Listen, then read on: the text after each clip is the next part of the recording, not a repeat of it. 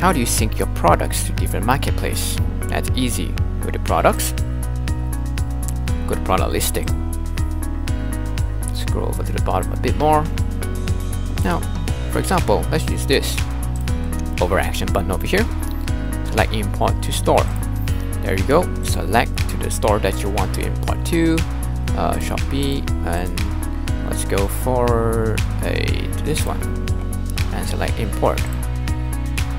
Product imported. Now it will appear at draft listing.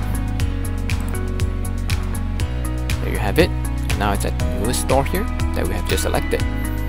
Now what do you do after that? Make sure you check the details are correct.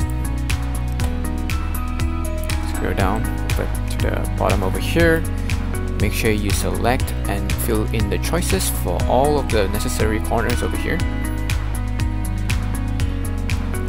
Variants as well, if there are variants.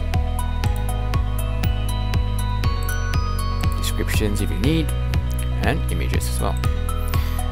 So after that, select save and publish. It'll say saved over here and published.